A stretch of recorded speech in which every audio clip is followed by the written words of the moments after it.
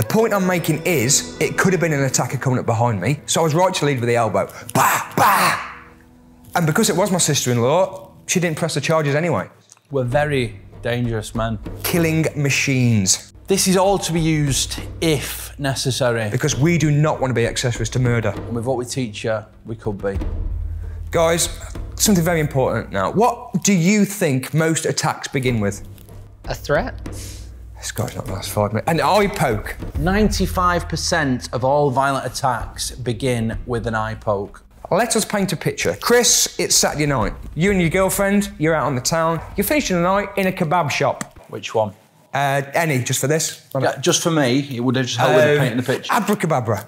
I wouldn't go, I'd just have toast when I got in. Pizza pan. Perfect, yeah, okay. Okay, end of the night, you and your girlfriend, you're in there she is, okay? An attacker comes in, and it's that one.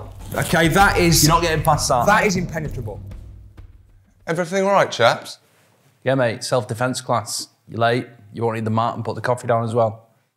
Right, I think there's been a bit of a mix-up. I've got a yoga class in here now. Mate. I'm not your fucking mate. Hey, do not make us... What? We will. Us. We will, listen. Yeah? We're gonna check the spreadsheet. With the receptionist. Right now. Yeah. Know when to walk away. Sometimes it's about self-control. I'm not doing a murder charge for this hippie. Also, mate, I think you need to apologise to my girlfriend. Do you? Do you?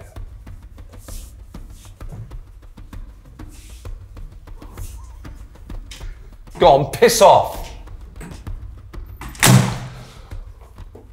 Namaste. Morning, how's it going?